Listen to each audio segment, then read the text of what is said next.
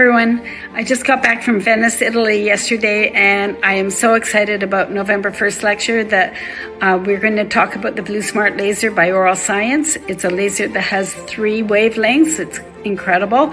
It's great for TMJ and intraoral healing, post-restorative.